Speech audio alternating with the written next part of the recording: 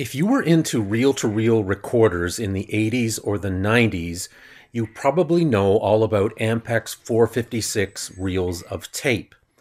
This was a reel of recording tape that I used many times back in the day, and I found that it almost always gave excellent results. Now, before I go any further, I just want to encourage you to subscribe to my channel. I post tech reviews every week. It won't cost you anything, there's no obligation on your behalf, but every time someone subscribes, it really helps my channel grow, and it would be really appreciated. Thank you very much. Now, Ampex 456 tape was produced from the late 70s up until the 1990s. And back in the day, I would buy it on a 7-inch reel, and the tape length was 1,200 feet. Now, at that time, in the mid-1990s, a new reel of Ampex 456 tape was about $20. That's what I would pay, about $20 Canadian plus tax. Now, the base material of this tape was polyester back-coated. Now, one thing this tape is famous for, unfortunately, is sticky shed syndrome, and I hope to talk more about sticky shed syndrome in an upcoming video. And if you happen to buy some of this tape, even if it is still sealed, be very careful. Be sure to check the tape before doing any recording with it to ensure that it has not deteriorated.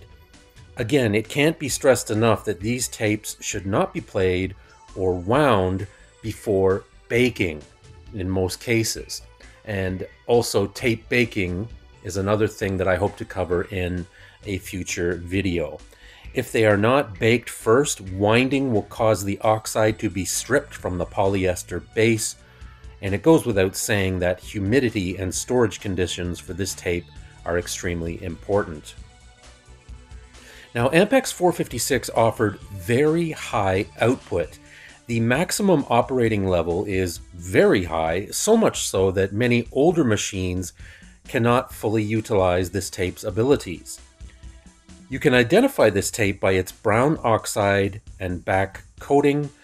The 456 series represents the standard play version, while the 457 was the long play version. Now, as many of you know, Ampex became Quantigy in 1995. And when that happened, the tape binder was reformulated. So from what I understand, most Quantigy labeled tapes seem to operate without issues, and the sticky shed syndrome seems to have decreased a lot. So if you see a label of this tape and the brand name is Quantigy, you shouldn't have too many issues, but again, you should be very careful and always check the tape before using it. Now, back in the day, I used my reels of tape on a Roberts reel-to-reel, and I used to run it at 7.5 inches per second. And I would have ran it at a higher speed, but on that particular deck, 7.5 inches was the fastest speed it would run. And I would mostly use it when I would do mixdown from my cassette 4-track. So I would run my cassette 4-track to the Roberts reel-to-reel, and I would do mixdown. And it goes without saying that the Ampex 456 tape was used by many studios and many artists. Now, my question for you, did you use Ampex 456? Were you an avid user of this particular tape? Do you still own some of these tapes? What did you think about it? Did you find that it was a reliable tape? Did it give good quality recordings? I'd love to hear your opinion. Please leave a comment, give us a thumbs up, and as always, please subscribe to the channel. Thank you so much. We'll see you again next time. Take care. Bye-bye.